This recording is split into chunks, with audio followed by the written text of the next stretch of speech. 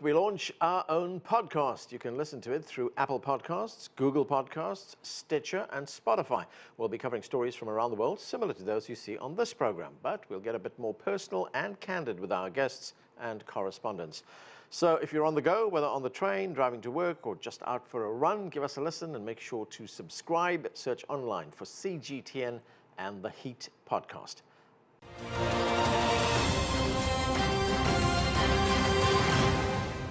The Women's World Cup is underway in France and the sport's popularity is growing, but women football players are demanding pay equity with men. What's being done about the wage gap? Hello, I'm Anand Naidu and this is The Heat.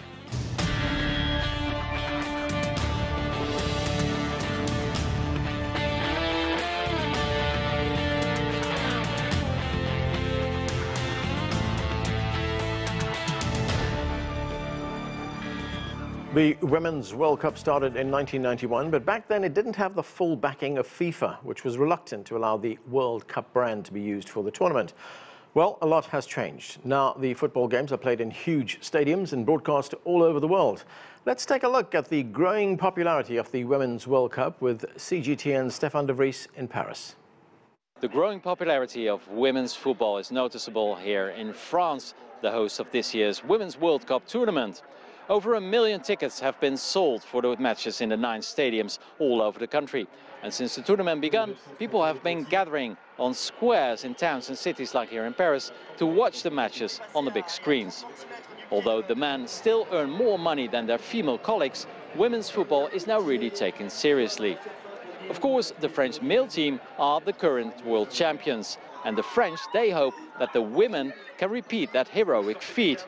But the biggest favorites, of course, are the American women, the current world champions. So let's have a look at the popularity of football or soccer in the United States with Owen Fairclough.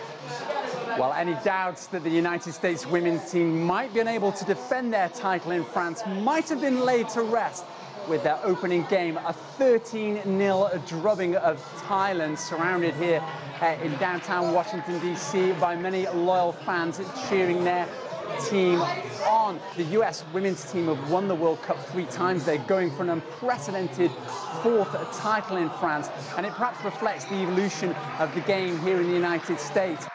The US and Canada have nearly 16 million registered players, according to a 2014 survey. That's nearly half the global total. And the world champions US women's team have done more with less. European women's soccer gets 5 times more investment. But even if Team USA does manage to bring an unprecedented 4th World Cup back home with them, well, perhaps they face their greatest challenge when they get here. They're embroiled in a class action lawsuit to demand equal pay with their male counterparts who, it should be noted, have never won the World Cup. Well, my colleague Lucrecia Franco has the situation on Brazilian women's football. Let's cross to her.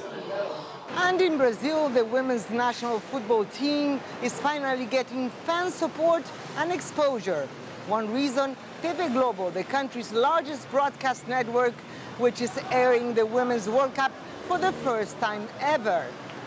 Big news for a country where, believe it or not, women were banned from playing football from 1941 until 1979 because the sport was not considered suitable for them. While the women's team has never won a World Cup, it does feature striker Marta Vieira da Silva, simply known as Marta, the all-time leading goal scorer in the tournament, who, along with her team, is hoping for World Cup glory. And now for a look at women's football. On the other side of the world, we turn to Mike Fox in Beijing.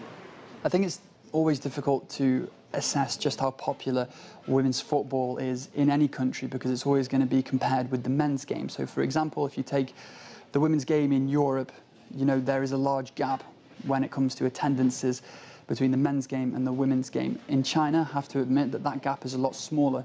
Obviously, the Chinese Super League has a lot more popularity than the Women's Chinese Super League, but that gap is certainly smaller, and attendances for the Chinese Super League on the women's side have been increasing over the years. And I think one of the reasons that is because these teams take, you know, they don't just simply take the men's team and then transfer it to, you know, a spin-off on the women's side. They're their own clubs with their own cultures, their own identities, their own staff, their own area that they represent. And I think that honestly helps. The women's team have a certainly more hands-on approach and a bit more of a stable base to go from. And that's, you know, probably why they might have had a bit more success in the past, you know, at major tournaments.